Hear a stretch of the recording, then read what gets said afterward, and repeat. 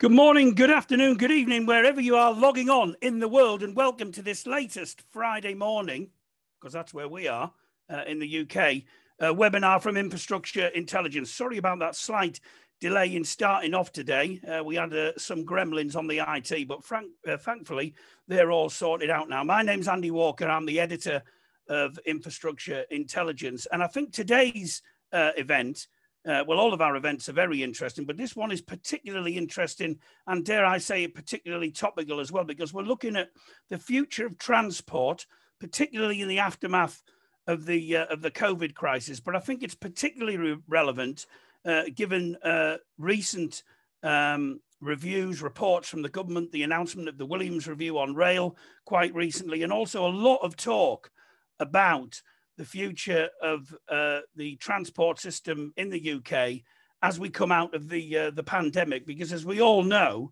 the way in which we've used transport over the course of the last, 16 months now, isn't it, has definitely altered somewhat and will probably change even further going into the future. And that's before we start talking about the ongoing issues of net zero, concerns about sustainability, where we are with electric vehicles, and so on and so forth. So I'm hoping that today's event will be extremely informative and hopefully very interesting. We've got an excellent panel, as always, for you at the webinar today.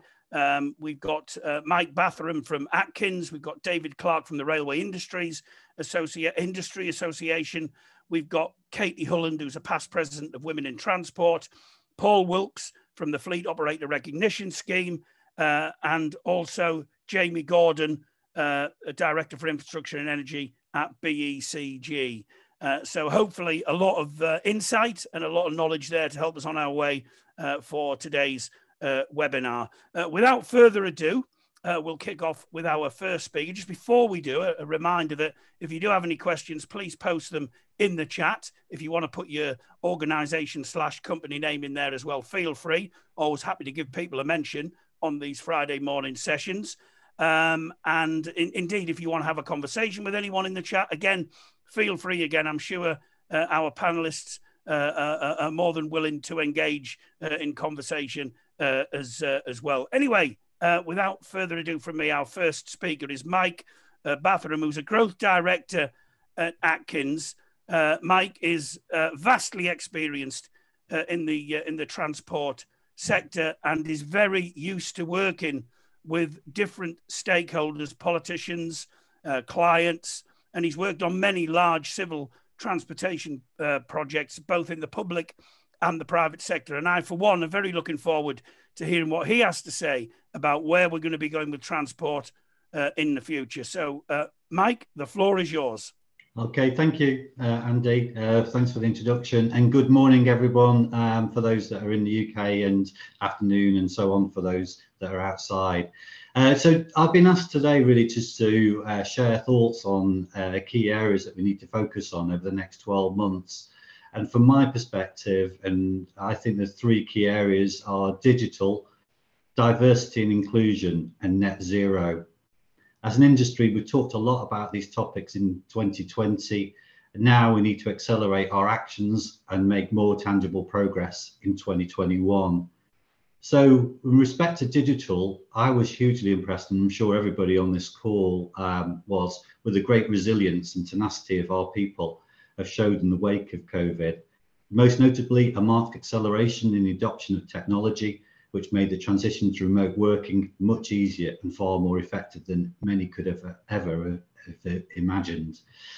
Our Infrastructure Insights survey of 400 senior decision makers showed that 95% believe that digital innovation will be increasingly important after COVID, with broad consensus that the effective adoption of digital enabled ways of working will be crucial to accelerate growth.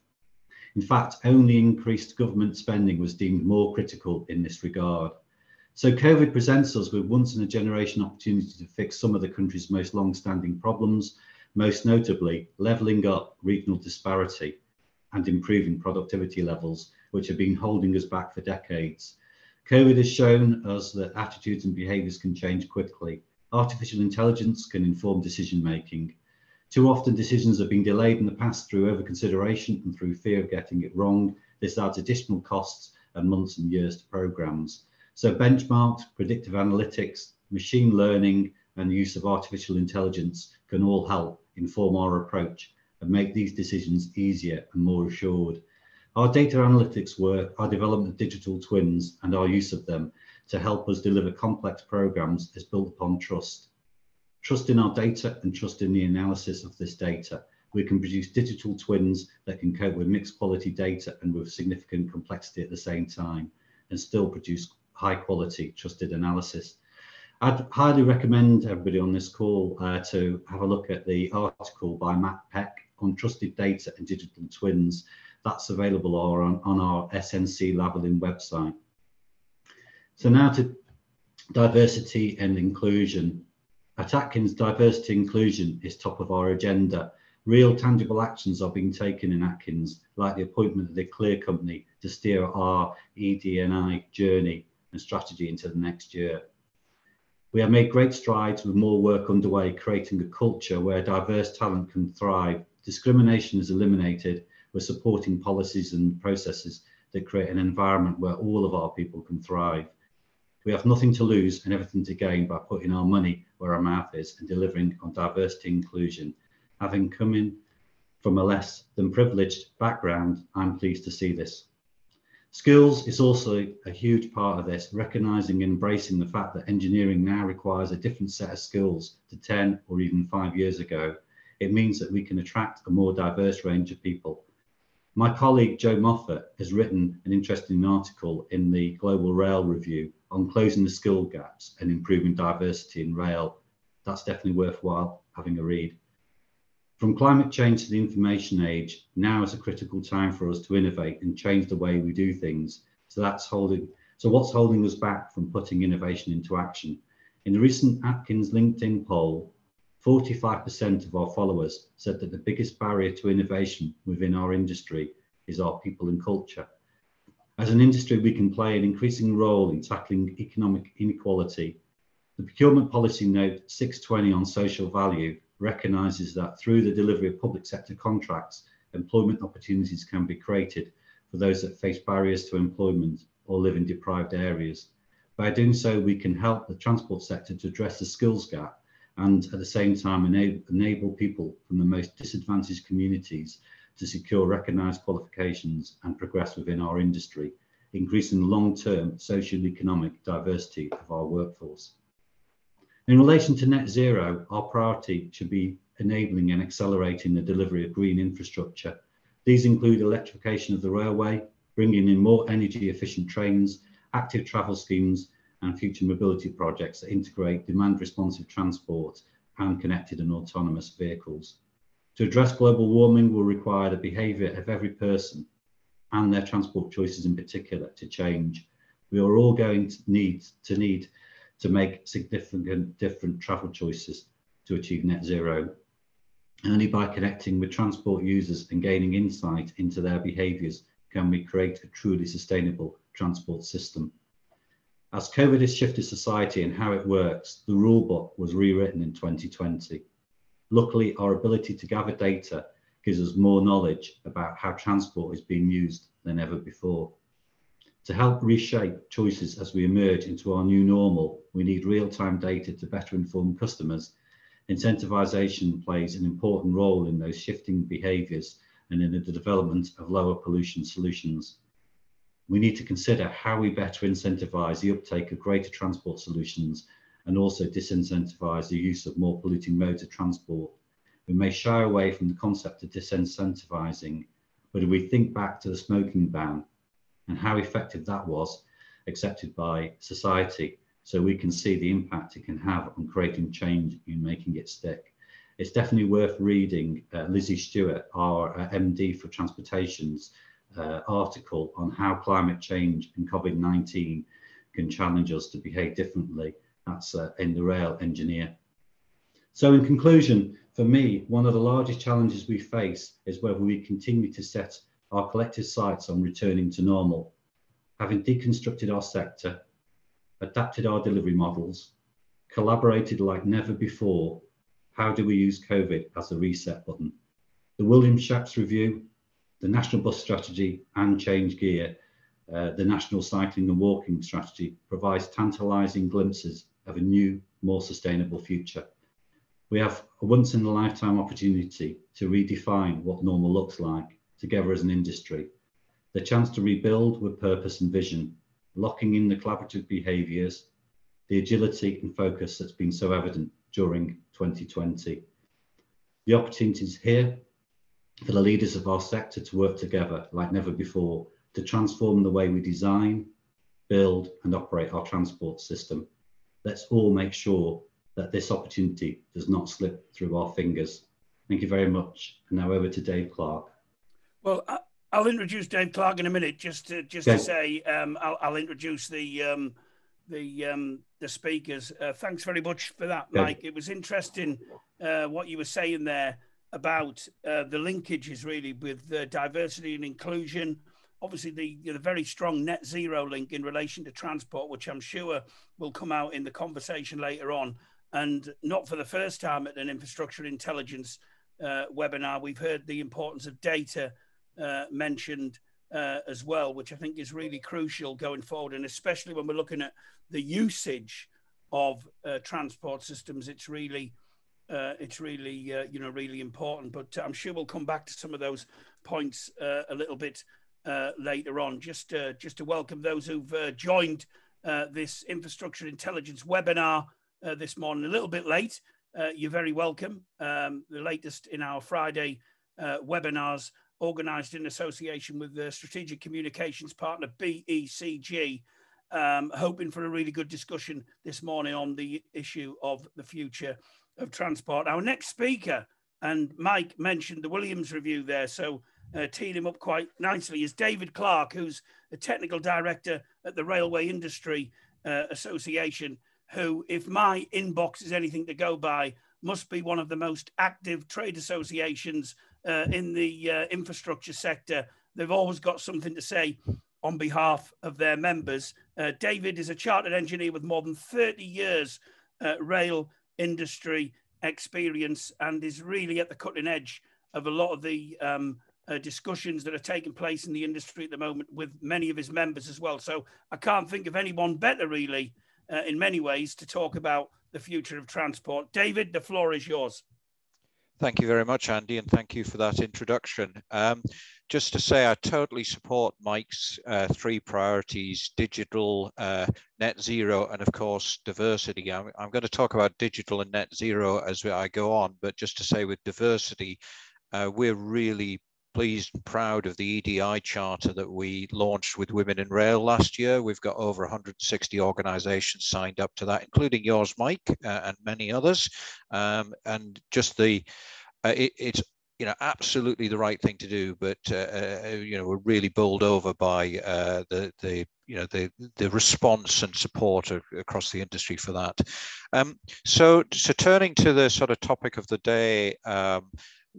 As an organisation, RIA's optimistic about recovery. We're optimistic about recovery of the rail industry, the passengers, traffic. Freight has already recovered, but we are not universally supported in that. There's a certain amount of negativity about recovery, and there's a lot of conversation about, well, will people come back to work? Won't they just,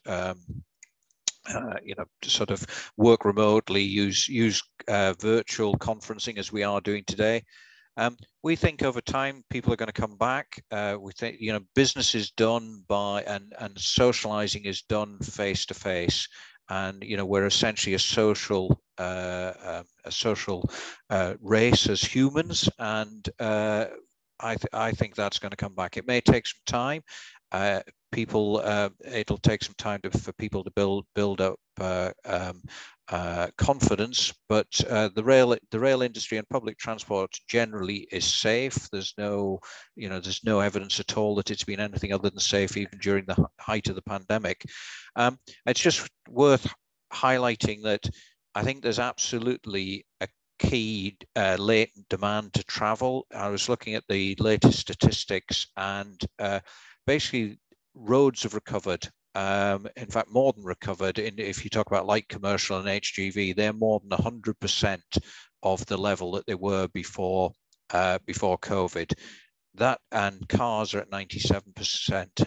That suggests to me there's a latent demand to travel. I think we would all quite like to go on our holidays this year, and we're quite likely to go on them in the UK rather than further afield. So I think there's a huge pent-up demand. And so for those that are saying things like rail industry demand is going to be substantially down over a period of years, we disagree. And actually we'd say it's too early to make decisions. In every previous situation where traffic has fallen, whether it's 2008 or other economic interruptions, it's recovered. Rail is already back to 45%, Transport for London's back to 40%, and buses are back to 62%. So why start making decisions about long-term decisions about investment until you've seen for 6 or 12 months how things are going to recover? But just looking back into the pandemic, I'm really, really proud to be part of an industry that I think has pulled together really, really well during that crisis for the country. We helped keep key workers and goods moving. Freight has been an absolute stalwart for UK PLC during the crisis. There's huge support for the industry from the government, which we've been extremely supportive of, and the clients have been brilliant. It's not often you hear a supplier trade association say that, is it? But the clients have been absolutely brilliant, particularly Network Rail stepped in behind the behind the supply chain with things like early prompt payment and very practical ways to keep us working as an industry. And as a very safety-focused industry, we've very quickly put in place all the measures to allow, whether it was work sites on the track or whether it was factories building trains, to get back to work. And I think we did that better than some other industries. And at one point in time, 25% of all construction in the UK was rail construction, which just shows how well we did in building back, even during the continuing crisis. So we set out, being a bit concerned about some of the slightly negative language, we highlighted 10 reasons why the UK should continue to invest in rail. Rail's a long-term game. If you stop investing now, that comes back to bite you when traffic has recovered in the future. And we're talking about very long-term assets. Trains last 30, 40 years, infrastructure assets last 100 plus years. As I've already said, we think the reduction in passenger numbers is temporary. It's recovered on every other previous occasion. Why wouldn't it now? The pattern might change. There might be less commuting, but I would argue there'd probably be a lot more leisure. It's not just for passengers. Freight, as I said, has done extremely well during the pandemic. And if we look to decarbonisation and net zero, the most useful thing rail can do is modal shift, particularly around freight, because rail is unique as a transport mode. We actually know how to decarbonise. We have the technology to decarbonise. HGVs don't yet know how to decarbonise. So let's put as much as possible road freight onto electric railways. Investment in rail benefits the whole of the UK. We're a network. The suppliers are spread around the UK, the network's spread around the UK, and in a scenario where we're trying to rebalance, rail is a really good way to help do that. You can't easily mothball rail once you've tried to shut it, to turn it off. You can't turn it back on very easily. More positively, we did some economic analysis about 18 months, 2 years ago, and we found that for every £1 you spend on the rail network, you get £2.20 social value in the wider economy. And you can't actually wait. We would say actually there's been a number of delays with rail investment. And if we're going to meet our decarbonisation and digitalisation targets, we've got quite a bit to do in the next 29 years around decarbonisation. And if you save a ton of carbon now, you've saved 29 tons by the time you get to 2050. If you wait till 2049, you only save a ton. So let's just get on with it. And there's a clear window to get work done. Actually, let's make the most of passenger numbers being down for temporarily. Let's just get on and improve our railways. So those are our key priorities at the moment. I'll hand back to Andy.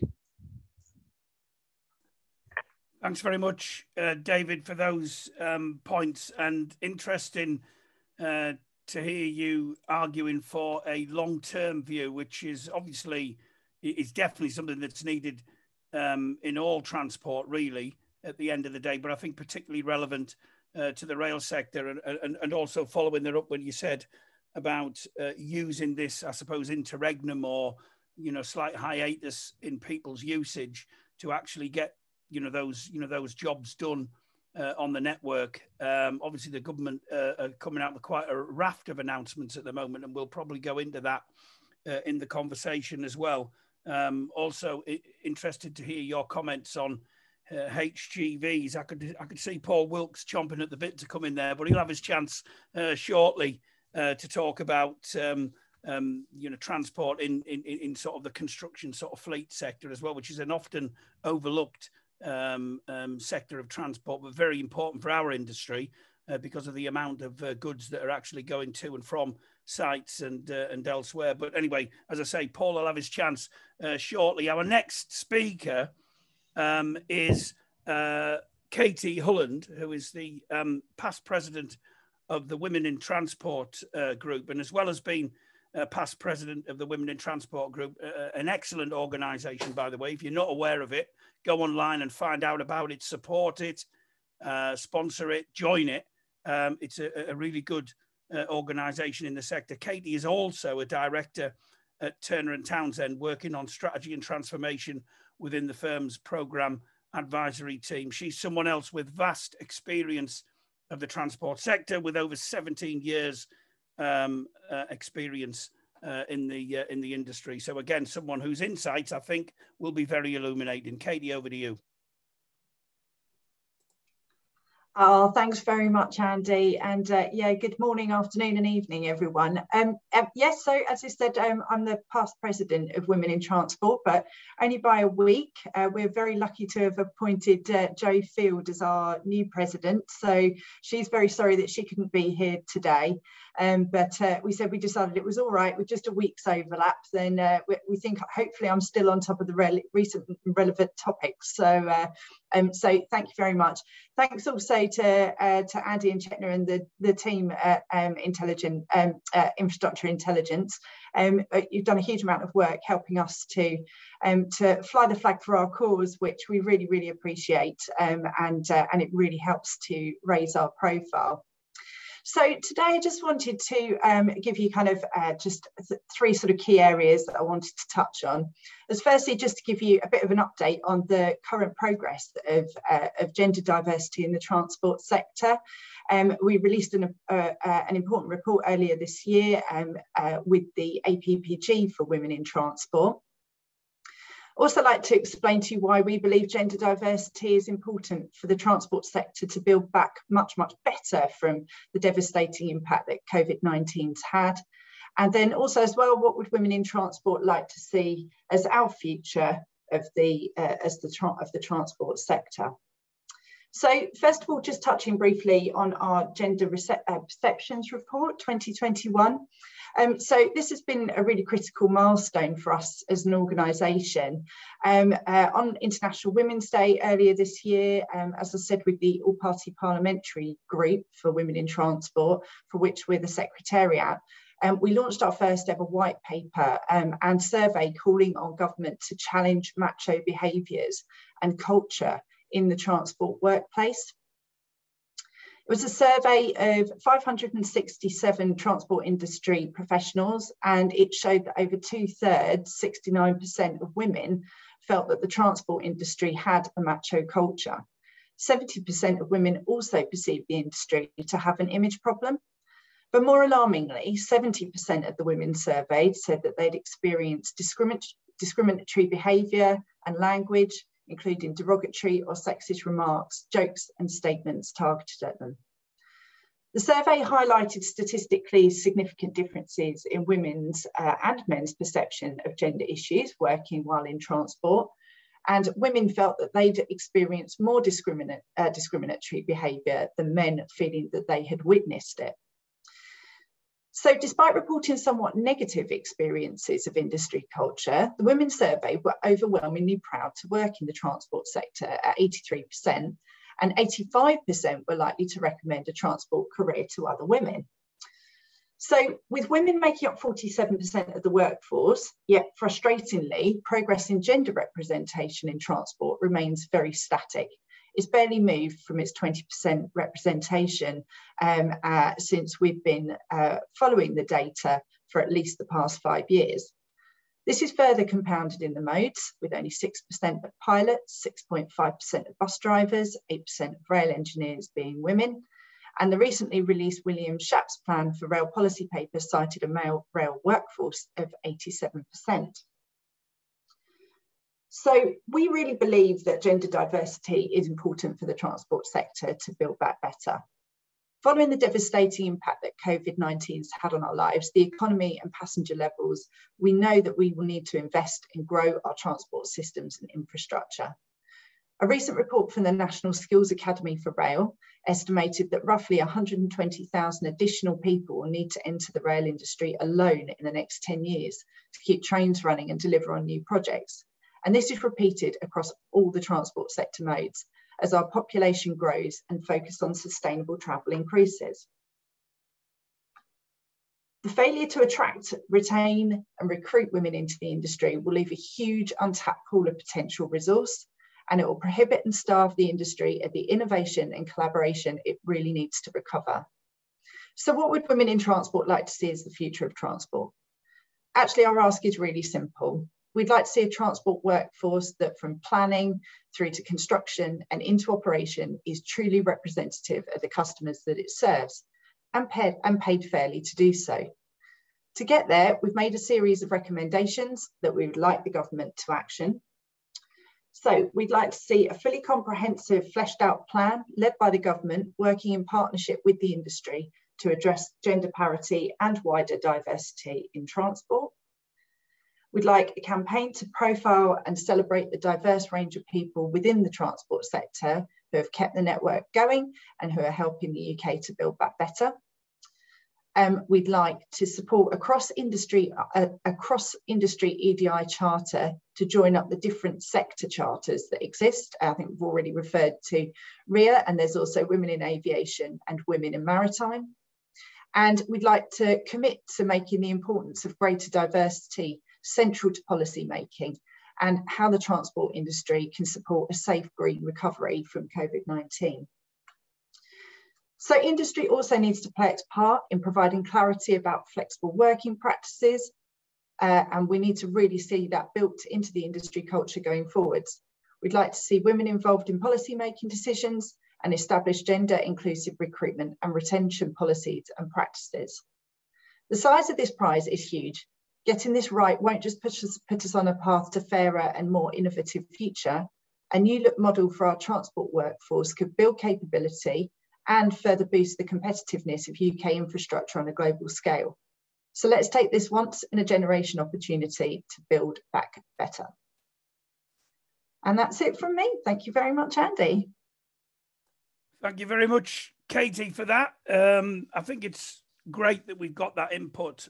Once again, not the first person today to talk about diversity, and I know Women in Transport have been doing some excellent work from the point of view of the different surveys of the sector as well. And I don't think it's I think it's work that doesn't get enough publicity actually, and anything that we can do at Infrastructure Intelligence to raise the profile of that work, then we're obviously keen to do.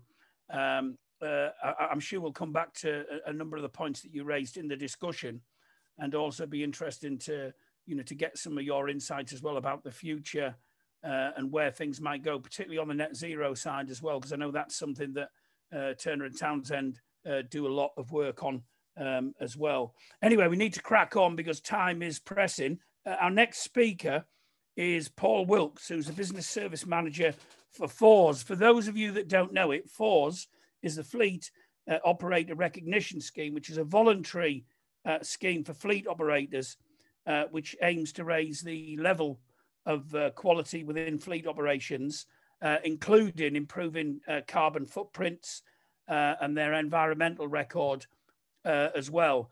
And we were keen to get a perspective from this sector in this webinar, because it's an often overlooked area of construction, the impact of site-related transport, because obviously there's a lot of stuff that goes on to construction sites, and that's got to be transported there, and often that's not thought of. And I'm sure Paul is going to give some of his insights into that sector, but also I'm sure he's got views on the broader issue of the future of transport as well. So Paul, your turn next.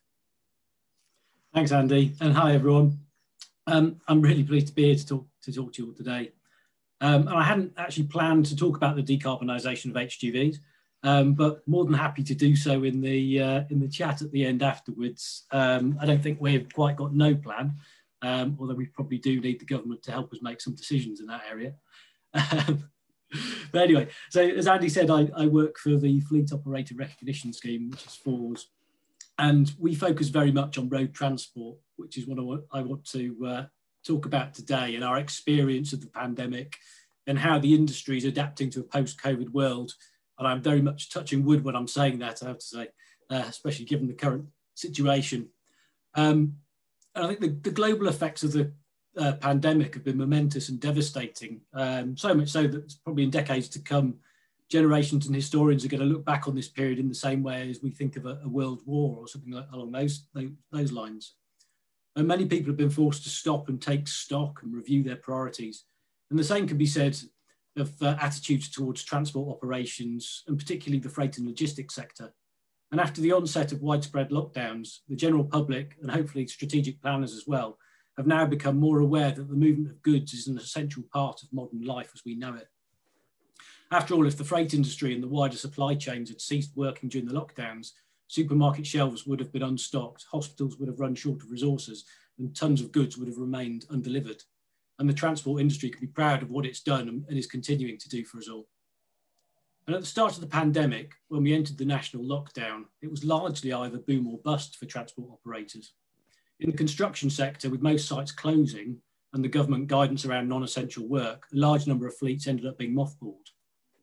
However, as I mentioned before, the supply chains for supermarkets, hospitals and online shopping retailers were working absolutely flat out and expanding their operations to keep up with the new demand. And in fact, were growing the size of their fleets as quickly as they could. At FORS, we've got just under 5,000 members nationally, and our members are a really good barometer for the industry. And we've seen a slight decline in the number of members since the start of the pandemic. And a recent report has said that there are currently around 19,000 transport and logistics SMEs who are experiencing significant financial distresses, which is an increase of 24% compared to last year. And it's not really surprising in what's already a tough market with really tight margins. And we've been looking hard to support our members during this period. Through our accreditation scheme, we work with fleets to raise operating standards and make commercial vehicles safer, smarter and greener. And the national and regional lockdowns for us meant that we couldn't do any more site audits, which is a key part of the way that we run the accreditation process, ensuring that operators meet the standards that are required to come onto construction sites, for example. So like a lot of organisations, we had to innovate to keep supporting our customers. And our bronze remote audit process had to be developed, piloted and rolled out using a combination of web conferencing and new online portals for the uploading of evidence. And it was a real challenge for us to find the right technological solution to support all of our members, who can range from a single fleet operator right up to the large multinational fleets. And they've all got very differing technological capabilities. And while a remote audit can never completely replicate a site visit with its detailed interaction between the auditor and the operator, we've put in place a number of activities to protect the quality of the audits. And we've also now reintroduced site audits alongside remote audits to allow our members to choose either option. And it's really interesting that 20% of our members to date are still choosing to have the site audits rather than the remote option. However, like opening Pandora's box, once you allow a new technology or a way of working into effect, it's impossible to put it to go back to the old ways of working. And so we're also undertaking an extensive review to understand how to embrace the benefits that we're seeing from remote audits, while at the same time further mitigating any of the risks around it. And I think there's definitely been a mindset shift for all of us around embracing technology to enable new ways of working during the pandemic. And this is bound to create lots of opportunities going forward. Another part of how we've been raising standards is by providing training. And for our driver and manager training, we launched the new Falls professional virtual classroom to ensure that our training could still be undertaken in an online environment. And this has proved to be very popular as a method of providing training, as it reduces the amount of time attendees need to be away from their operation. And it's been supported by new technology that allows course attendees to be able to see each other and the trainer, which makes the experience much more interactive. And the platform also includes an assessment at the end of each webinar to verify that the learning objectives have been met. And this also, interestingly, includes the ability to track if people are actually watching and engaging in the webinar, and not just having it running in the background while they catch up on emails. Not that we believe anyone would do that, of course. And a key training requirement for drivers meeting the Falls Silver standard, which is what is required to drive onto construction sites, is safe urban driver training. And this is vulnerable road user training, where a driver spends half a day in the classroom learning about how to drive their truck safely in an urban environment. And then for the second half of the day, we put them on a bike and we send them out onto the roads in the city and scare the life out of them. Let them experience the roads from a cyclist viewpoint. It's a really useful tool for changing mindsets. But due to the pandemic, we've had to relax the requirement for drivers to complete the on-cycle element until 2022. But this now means that there are thousands of drivers who are going to need to complete this training to keep their accreditation. And it's going to be tricky for them to fit that in, as well as scaling up their operations and bringing everything back online again. We have looked at alternative learning methods, which can now be used instead. And in 2020, we extended the training requirements to allow immersive interactive training to be used as an alternative to the on-cycle option. And that means that the training can now be approved to use drama-based multimedia, virtual reality, or other mixed reality techniques to help attendees understand the road from different perspectives. Now, at the moment, the virtual reality technology that we've looked at doesn't actually meet the requirements. But I think as this technology develops, it really could become a key benefit for helping to train the drivers. And we've also been looking at how we include rural driving in our safety training to improve safety standards for HGVs going down country lanes. Because we're starting to see more and more sites opening up in rural locations, particularly with HS2 going live. And that's really going to be an ongoing concern for us, I think. So to bring my section to a close, in summary, the coronavirus pandemic has opened the eyes of many people to the importance of transport operations and the freight and logistics sector at all scales, whether it be the multinational organisations transporting PPE to the local last mile deliveries, ensuring people have been able to get the food and other necessities when they've needed them. It's now important that the transport industry uses this newfound exposure to its advantage, ensuring that the importance of the industry is reflected in future policy. Thank you all for your time. Back to you, Andy. Thanks very much, Paul, for that. And thanks very much for highlighting the importance of the freight sector, which I think is certainly a sector that, clearly in many ways has actually kept the country running in the recent period. And again, I think it's something else that we haven't seen enough publicity on, notwithstanding the fact that, again, running the Railway Industry Association a close second, I think, if my email inbox is anything to go by, the logistics sector often send us quite a lot of information here at Infrastructure Intelligence. And I think it's an area that we probably do need to pay increasing attention to going forward because of its importance in, frankly, keeping the country running, as I said. And really, it's been something that people just take for granted. We all do, don't we? We go to the shop, we pick up whatever we pick up, we expect the deliveries to come in, but we take it all for granted, but nevertheless, a magnificent effort has gone on during the course of the pandemic when we were in full lockdown, let's not forget, to keep things actually going. So again, I think plaudits are definitely due there.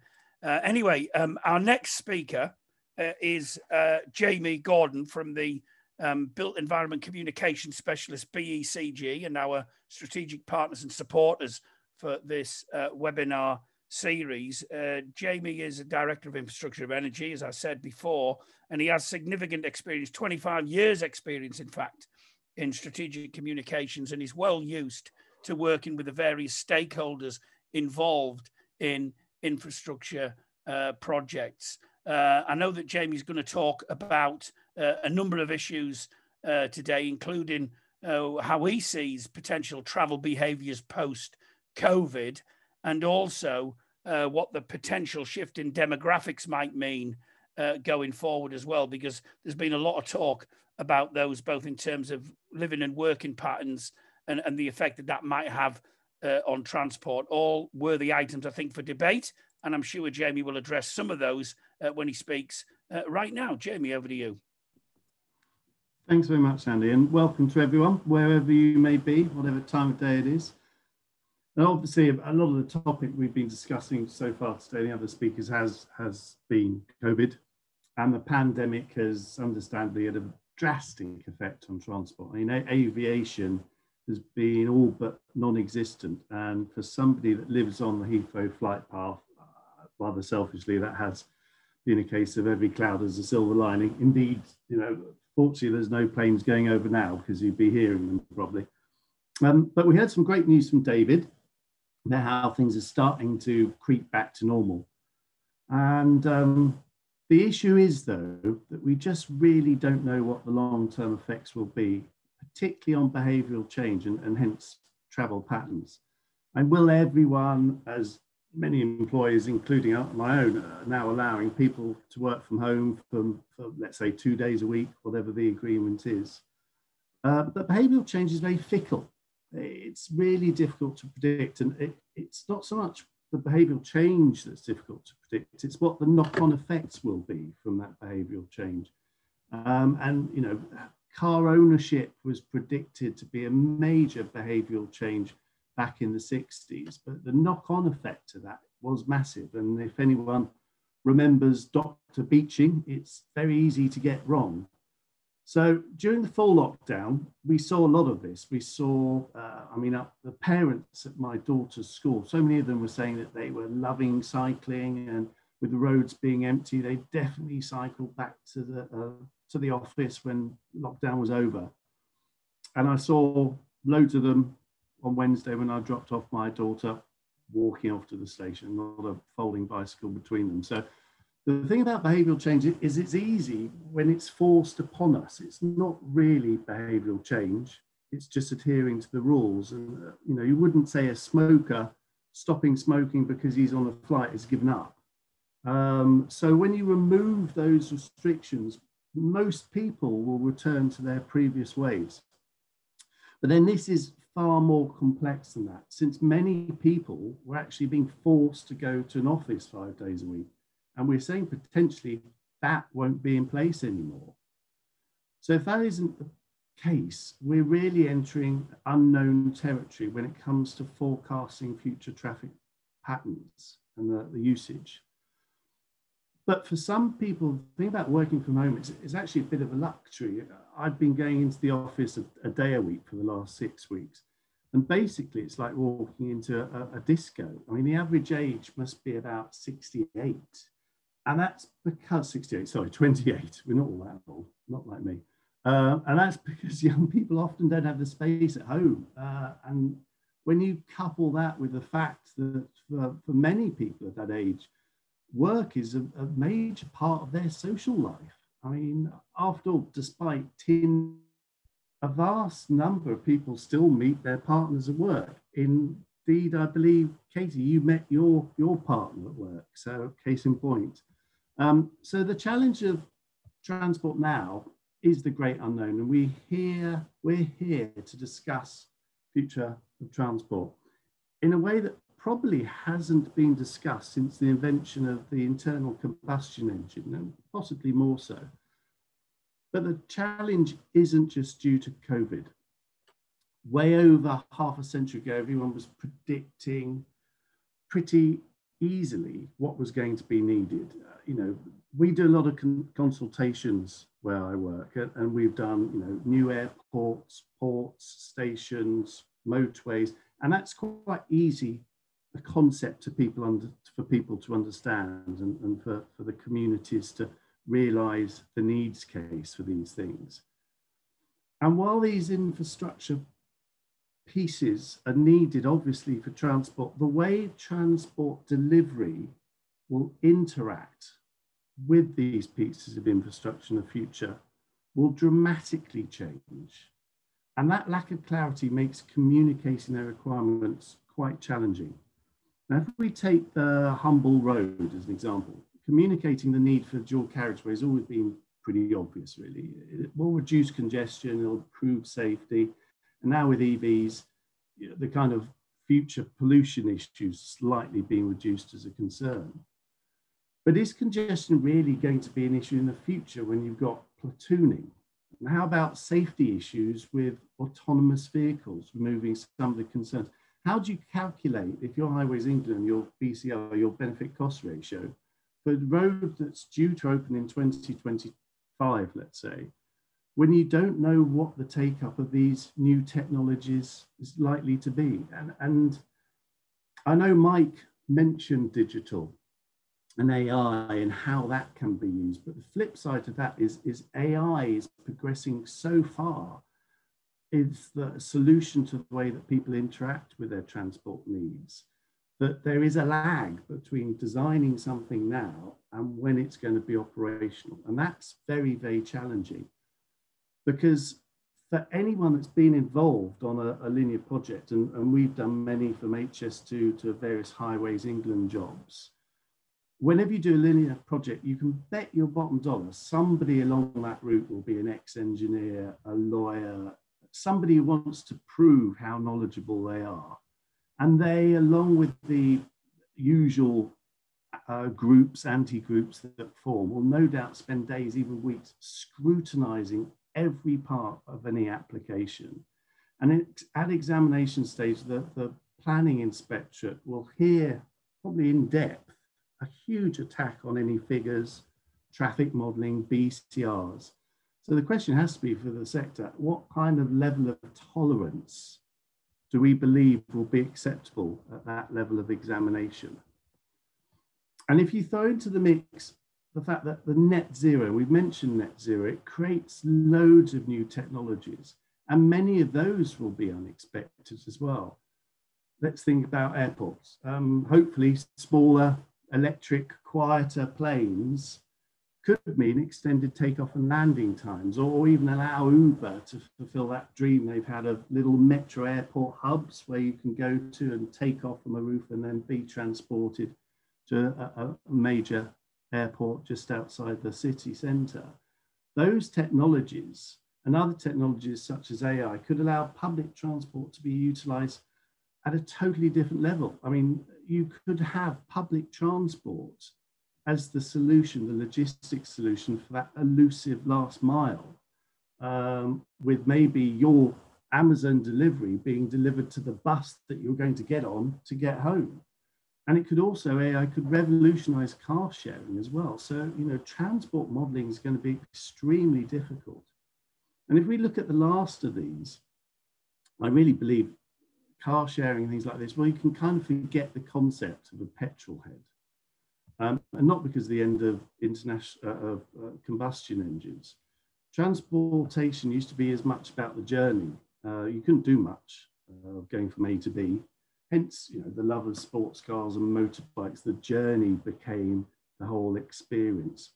But really now with Generation X, that is an alien concept to them, because not being in the office or at home doesn't mean you can't do what you want to. They can be on their phones, they can be checking Instagrams, they can be checking TikTok. And so the concept of enjoying the perfect turn in at an apex in an MGB roadster is totally alien to them. That's something they can do on Grand Theft Auto without massive insurance costs. So for them, car ownership is a ridiculous concept and possibly only contemplatable in the more rural locations. In the UK, for instance, young adults at 17 to 20 with driving license fell by 40% since 1990. And the average age for starting a family is much later now. So that major trigger need for having a car is more now in their 40s. So if you look again at that benefit cost ratio and the drop in car ownership, it's going to be really, really tricky when you're looking at AI and ride sharing, car clubs and various other things. So what's going to be around the corner? I mean, what's the next uber amazing delivery? Who knows? And the ramifications are huge. There's a big drive to get EV charging points in, but do you really need it when the next generation won't actually bother having a car until they hear the pitter patter of tiny feet? And when they have that, they're more likely to move away from the city. So could the irony be that the biggest uptake in EV ownership is actually in rural communities, where more people have driveways and the ability to charge at home anyway? So could the whole EV charging point actually be a bit of a myth? And as long as you've got enough charging points in cities for the Ubers to charge, then you're absolutely fine. Again, back to a kind of potential Dr. Beaching situation.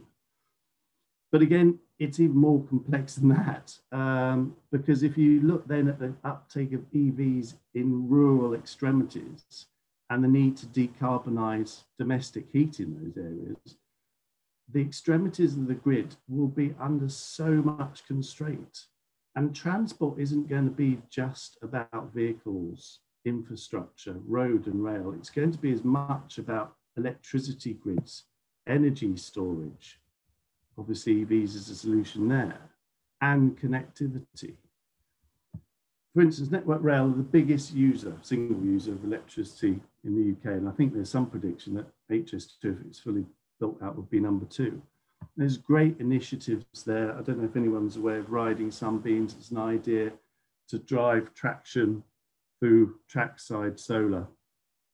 But still, electricity, there's a huge requirement for green energy, and transport will be a major draw. So we need to plan in not just transport solutions, but grid solutions as well. And sustainability will be a far greater player.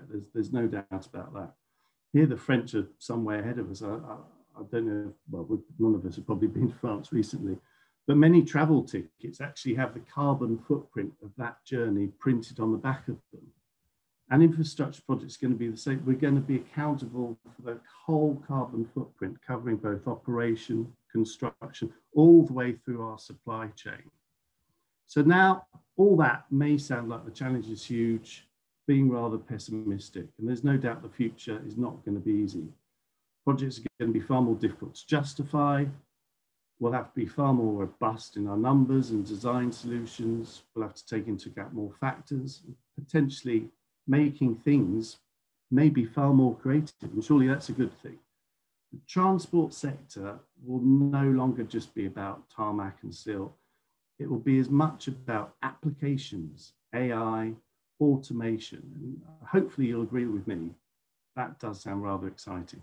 So thank you very much.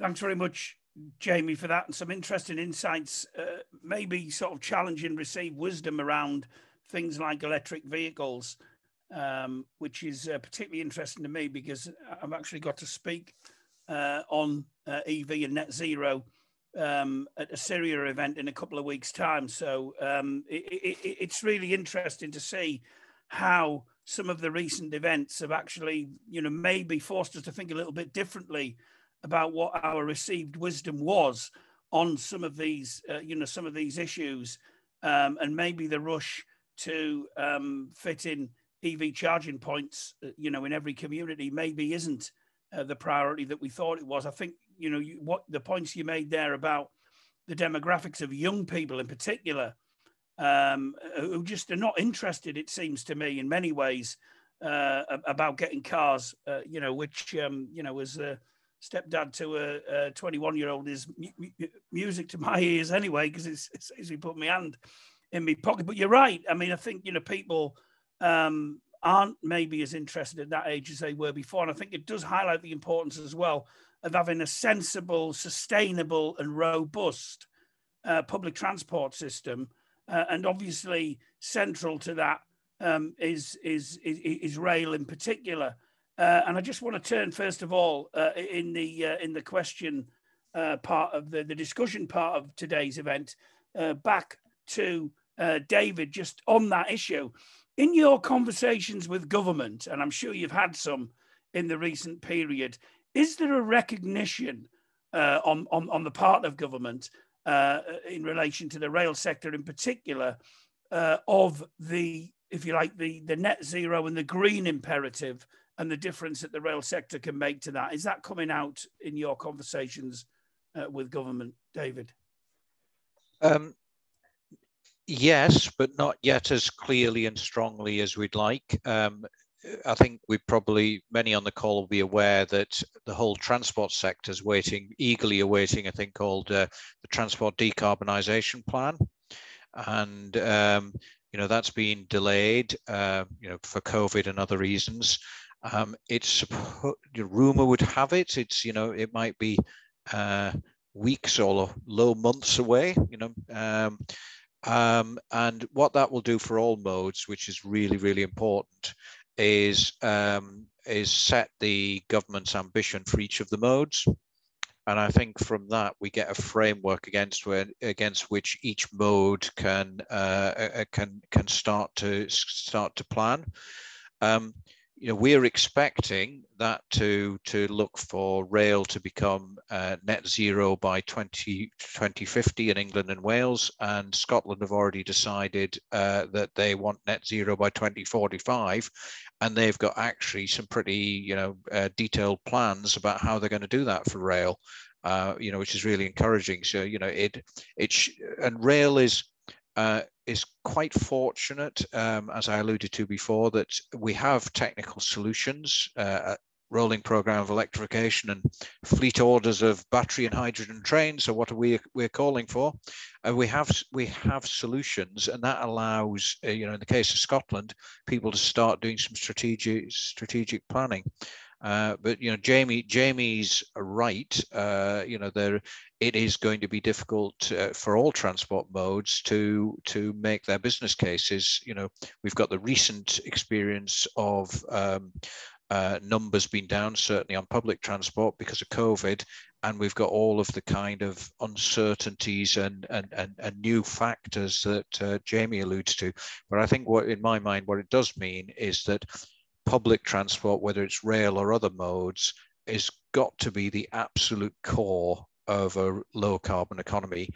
And to jump to Williams, if I was to paraphrase Williams, the two challenges for the rail industry there are make the industry more attractive for the user, particularly the passenger, but also freight, because, as I say, the most useful thing we can do is modal shift. So number one is make ourselves a more attractive, user-friendly, modern customer experience. And the second is cost. And you know, the undercurrent, quite rightly, in Williams is that the industry needs to cost less. Thanks for that. On this public transport piece, one of the things that comes to my mind, it's something that was raised in the chat, is throughout the pandemic, I think it's obviously raised a lot of issues, but in relation to transport as a whole, has it, do you think, accelerated the need and the pursuit for a more intelligent and integrated transport infrastructure than maybe we've got at the moment? Is it high time that we started thinking more about how we joined all this stuff up? Mike, what's your view on that? It's thanks, Andy. It's a really big question that's been asked, and one that we've certainly reflected on within Atkins. I think one of the things that we have to remind ourselves of is that transport's a derived demand. So what I mean by that is that there has been some fundamental shifts in the demand and the way that we work, we've talked about already, the flexibility we've got, the way that we shop online, and also even online education and stuff. So, in my view, that's a fundamental shift. And I think some of that will play out in terms of what then people do in terms of their requirements and needs for transport itself. But one of the things that really sort of stuck out to me out of the recent announcements that we've had from government really is around that flexibility that we're all going to need. We're going to need a much more flexible sort of ticketing policy on the rail and on the bus network, and the requirement for multi-modal ticketing as well is signposted in both the National Bus Strategy and in the Williams-Shapps review. So for me, we can see some big moves happening there. But the other one as well is, I think, on the sustainable transport, on the active travel front, we saw some significant shifts over COVID. Will they last? Will they be long-term changes?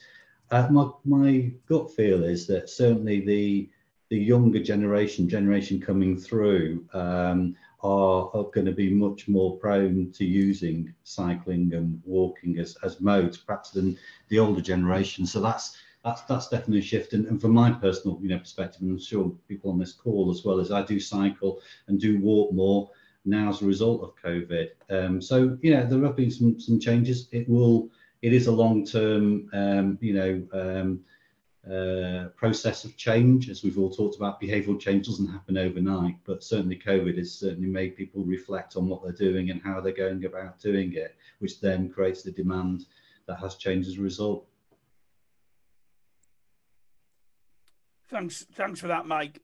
Just want to turn to Katie, partly on that integration piece, but also maybe just broadening it out a bit more. Have you got any thoughts on one of the things I'm seeing, particularly in our local area, that when people get frustrated about transport, they talk about, well, if only we had a tram system or a light rail system, and it's often a bit of a sort of a fantasy transport game that people can play. If only we had that, it'd be much more appropriate and convenient. Do you have any thoughts? And again, this is one that's been raised in the chat by Joshua Scholes. Any thoughts on the future for light rail, and maybe some of the more imaginative bus rapid transit schemes that we see, the track stuff? Is that something that you see developing going forward, or do you think there might be, maybe even we might be less creative because of potentially less usage going forward? What do you think about that? So it's a really interesting point, and one of the themes that I think has come across through everybody's talks is about the point about how we're going to integrate all of this together. So speaking with my women in transport hat on, absolutely, I absolutely believe that there's something in around, and for me, if I'm being honest, a little bit about the Williams review didn't quite hit the mark from the diversity perspective on, is that we really need to get much more diversity into the workforce so that you can generate more innovation. The innovation and the ideas and the different thinking is going to come from having a much more diverse workforce. So one of the things that, talking there about lots of different ways of travelling, light rail, whether it be more active travel, absolutely, I think these are all things that could be that need to be considered in the future. More so than light rail, actually, the active travel has been a really interesting one from the women in transport perspective. A lot of concerns have been raised about women in particular taking up cycling. It has improved throughout the pandemic, but we've still got a long way to go. And again, yes, most definitely, I think there is a lot of scope for you know, for light rail, for different ways of thinking. You know, and I think, Jamie, you were touching on it there and saying, actually, I think we need to be really careful as well. You know, let's really use the data that we've got already to try and work out what the future might look like. But, you know, equally, we can't make any rash decisions around, you know, what we think might be needed next. Or you find yourself in another beaching situation. So, you know, certainly from my perspective, I would say, yes, most definitely, we do need to be thinking about tram and light rail as different modes of transport, but actually it's broader than that. I think we just need the fresh thinking and the innovation coupled with the decarbonisation and the digitalisation to actually get to the right answer. Thanks for that, Katie. Just want to turn to Paul Wilkes for a second, going back to the freight issue, but also, you know, thinking about it from the point of view of construction organisations and also the social value piece as well. Do you see in the work that you do, working with organisations and clients, is there an understanding from them about the social value impact of the transport that they use on site? Is that something that you can help them with? Is that something that you think that they're even conscious of? Yeah, it's something that we're seeing. It's becoming a stronger and stronger pull, I have to say.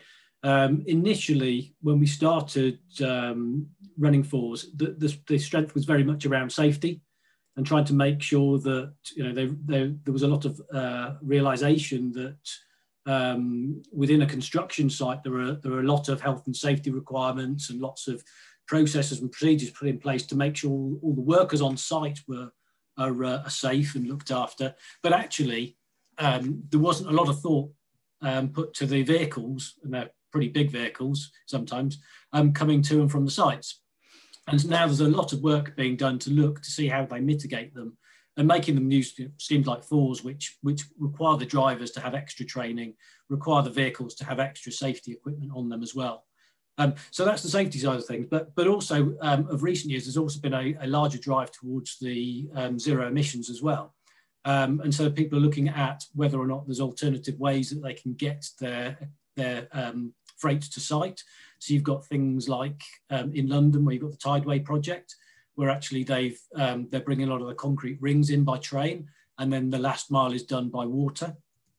And that's really helpful if you happen to have your site next to a river, but that's not always the case. So you know, there often is the requirement for having your vehicles doing that last mile of delivery.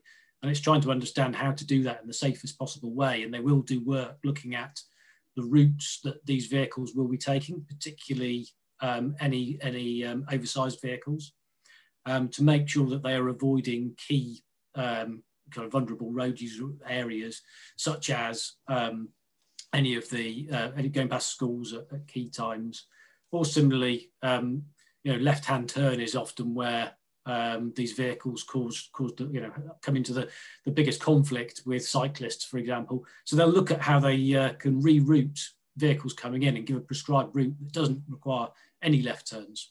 So you're removing that blind spot from the driver's journey. So there's a lot of work going on from that. Thanks very much, David. I just want to turn to Jamie for a second.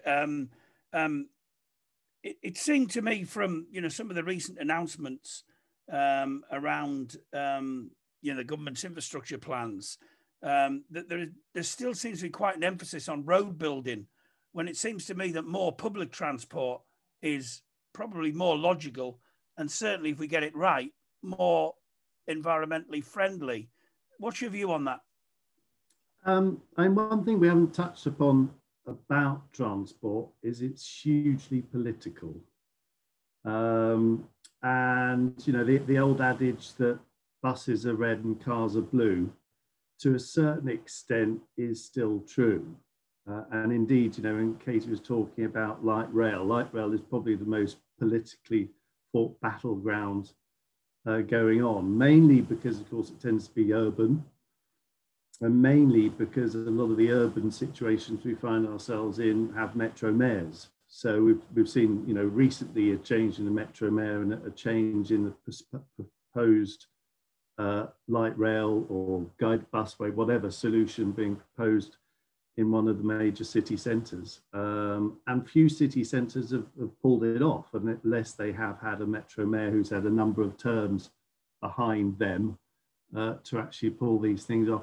I think the drive for road is an interesting one. It's a safe bet because of, as what I was talking about early on, the traditional battleground over road has been, you know, noise, air pollution and things like that. And as an issue, that is going away, because everyone can argue that, especially with the new targets, the predicted air quality issues when EVs kick in go out the window, excuse the pun. But so I can see why the existing administration is pushing roads. It fits very much into their voter profile, but it's also something that they can talk about as investment in quite a quick turnaround. As we know, you know, rail takes time, an awful long time. Getting a road in place is a lot quicker, and so the benefits of that are seen within a shorter political sphere. And I think we have to be honest that that is often the trigger for decisions being made at Treasury level for where the investment goes. Thanks, thanks, Jamie. Again, I'm going to go back to rail for a second, then, and I want to come back to active transport, which has definitely hit the headlines during the course of the pandemic. But just briefly turning to rail, one of the things that particularly up here where I'm logging on from in the northeast are conscious about is some of the government's announcements recently about resurrecting disused railway lines. Some of them, as you know, that have been, you know, disused for many years. Is that a real thing as far as you're concerned, David, or do you think it's a publicity stunt? No, it's very much a real thing. I mean, Oakhampton, it's not in the north, it's in the southwest, but Oakhampton is the first line that's going to be reopened. I mean, some would say it was, or you know, it wasn't really closed; it was still serving freight traffic. But there's been 14 miles of track relayed in the past couple of months. It will be open soon. The Blythe and Tyne through Ashington is definitely on the stocks, and you know, that's a great collaboration between the County Council and Network Rail and other partners. And what's good about that is ultimately what Ashington must be 12-15 miles out of Newcastle, yet it's really difficult for young people without their own transport to get into, you know, to get from what is frankly a socially deprived area to an area of high unemployment. So it's just socially a brilliant scheme. And the other thing that's really good about it is it's been going through the Project Speed process, which is, you know, Jamie's right, rail things take a long time traditionally, but we're going to knock a couple of years off the program by just going about it in a different and less bureaucratic way. So yes, it's definitely happening. Whether all the many schemes, because I've lost track. I mean, I think there might be, the number of schemes that have been proposed is in the dozens, and clearly, I think it might be as many as 50, and clearly they're not all going to fly. But there are some very deserving cases. I've given a couple of examples. Thanks, David. Jamie mentioned the P word earlier on, and I knew he would, politics. And I think it is, I think one of the things for me looking at transport in the round is it's all well and good. I mean, because it's often been mentioned in relation to levelling up as well, hasn't it? You know, if only we can get the right transport into the right places, East-West Rail Link, all the rest of it, decent bus routes and all the rest of it. What about cost in all of this? I know traditionally our industry doesn't necessarily get involved with end user, with comments about end user cost. But at the end of the day, if transport's going to be used to the extent that we want it to be used, and particularly sustainable transport, surely it's got to be a lot cheaper than what it is at the moment. And I'd be interested in what the panel's views are on that, because it seems to me that unless we get that right, and obviously government will have a role to play in that, particularly in those sectors where it's subsidising transport, and it's doing that in a lot of ways, in fact, almost exclusively throughout the pandemic. What's our view on that? Or do we just build it and not worry about it being used? I can't believe we do that. So I'm going to throw that one first at Katie Hulland, and then just so he can gather his thoughts, I'm going to ask for Mike's views on that second. So Katie, cost.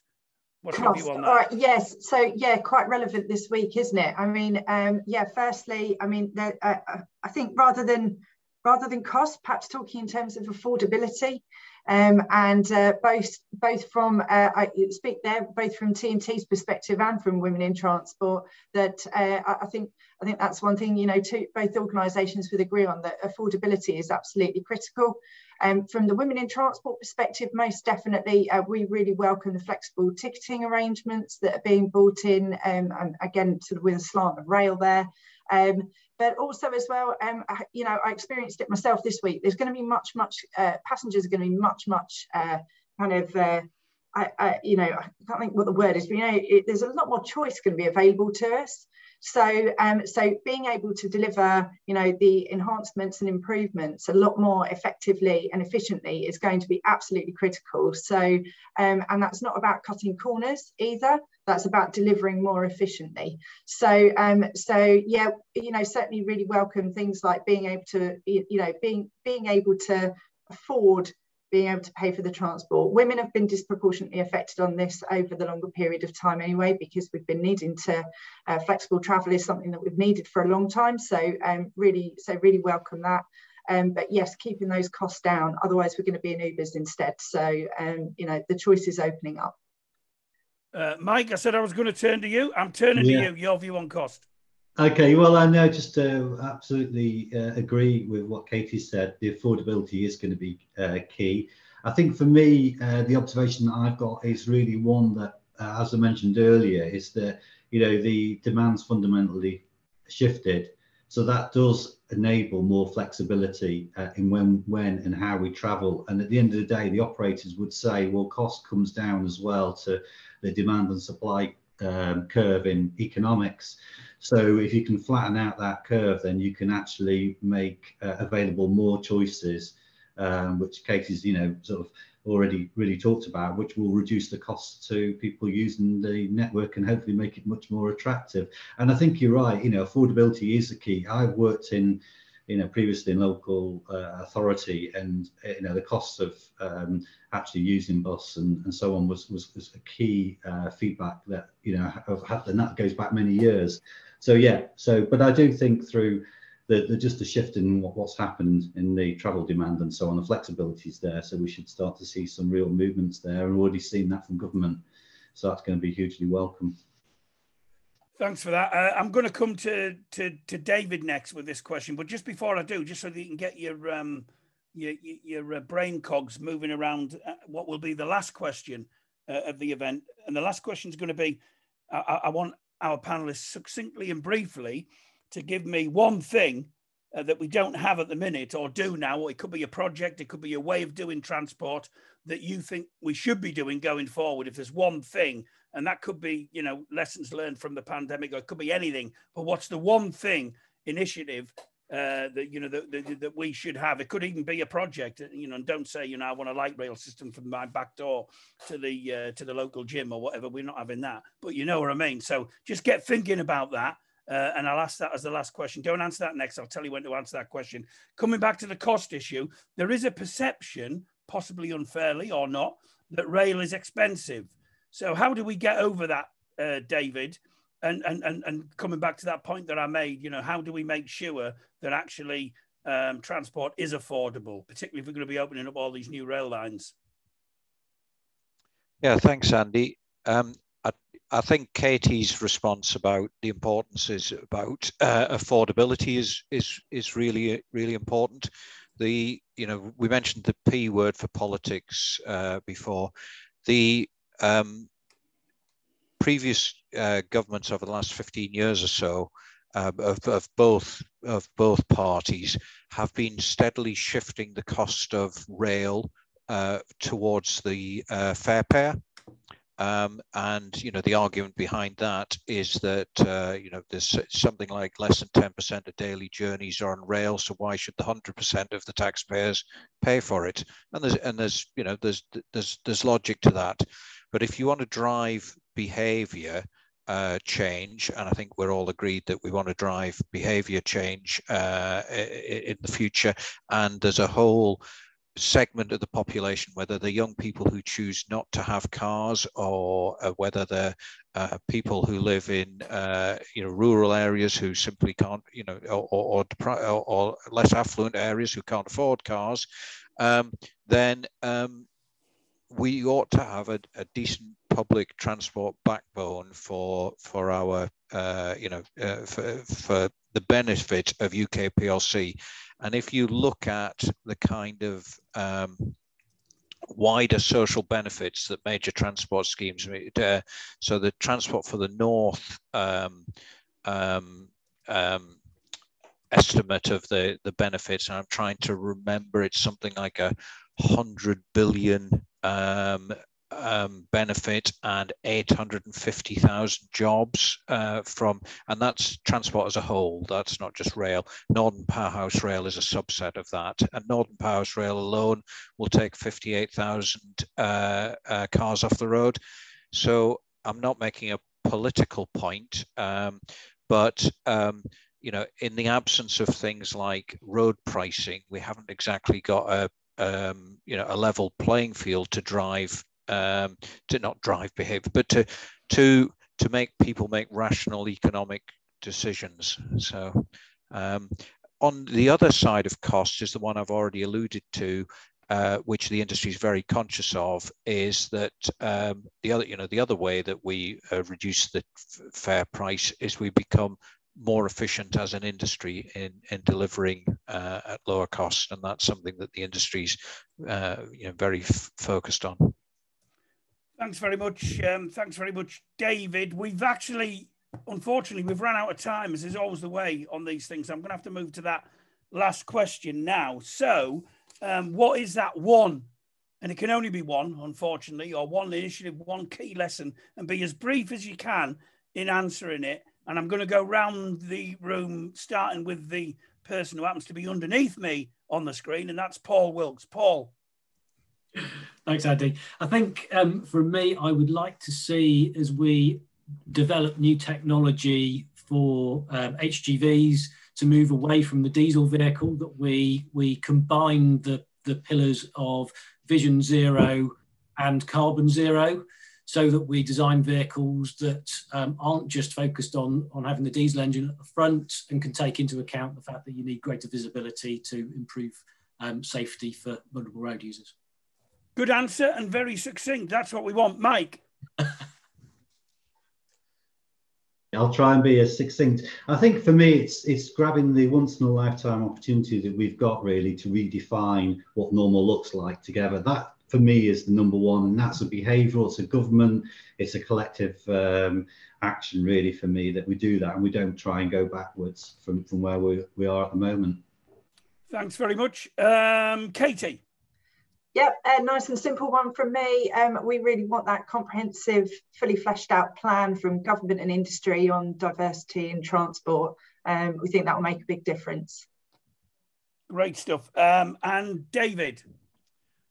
I want a plan too. I want a 30-year transport plan that sets out how we're going to decarbonise the industry, and it also smooths out the boom and bust, which all segments of the supply chain for transport suffer from, which makes us unnecessarily inefficient. So we could deliver more transport for the public's pound if we got that right. Excellent. And finally, just to wrap things up, Jamie, what's your one thing that you'd like to see, that you think we need to see? I think smarter, more creative funding and billing models, particularly if you look at EVs. I worry that an old age pensioner will be paying the same for her electricity as the man charging his Rolls Royce in the driveway. We need to change the way it works, and maybe, weight of the car might be. That covers maintenance of the roads and particular pollution. We've got to be creative. Thanks very much. And a really important point to finish on there, I think, both in terms of creativity, which our industry, I'd like to think, has in spades, if you pardon the pun, and also that whole question of affordability, I think, as well. It's come up again at this particular event, that, the whole question of, what is value, social value around the issue of transport. And I think that, again, that's something that we will return to in the future as well. But as I said before, we've run out of time. I'd just like to thank all of our panelists, Mike Batherham from Atkins, David Clark from the Railway Industry Association, Katie Hulland from Women in Transport, Paul Wilkes from FORS, and as ever, Jamie Gordon, Director of Infrastructure and Energy at the Built Environment Communication Specialists, BECG, and our strategic partner for this and indeed all of our Friday morning webinar events. Thank you to you all. And it only remains for me to say to our audience, thank you for logging on today.